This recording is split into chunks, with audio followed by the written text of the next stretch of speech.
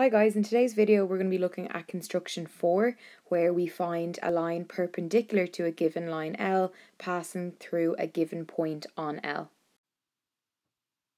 In construction 4 we want to find a line perpendicular to a given line L through a point on L. Okay, so this is our point A. So we basically want to construct a perpendicular line, and this time our point A is on my line. So again, there's two methods for this.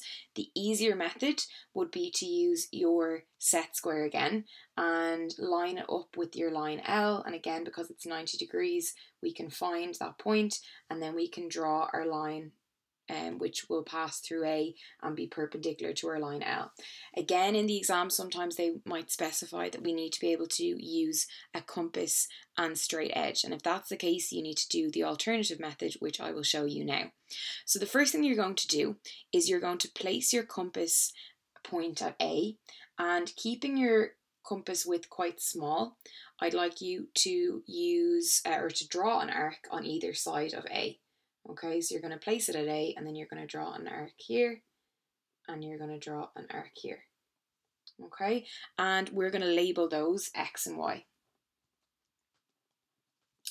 What we're going to do next then is we're going to place our compass down at X, and I want you to stretch your compass to more than halfway along this line.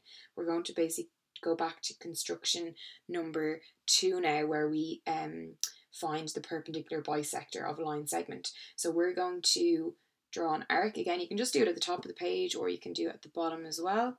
And we're going to go, keeping it the same distance, you're going to go to point Y, and you're going to do the same thing.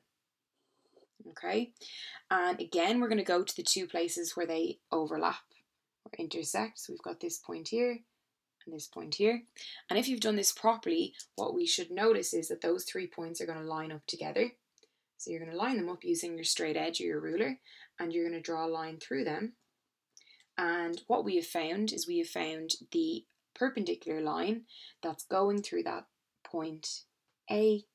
And again, while this was not the perpendicular bisector of a line, what we did was we created a point, 2 points on our line, which then we found the perpendicular bisector of, and therefore this line here represents the perpendicular line through the point A on line L.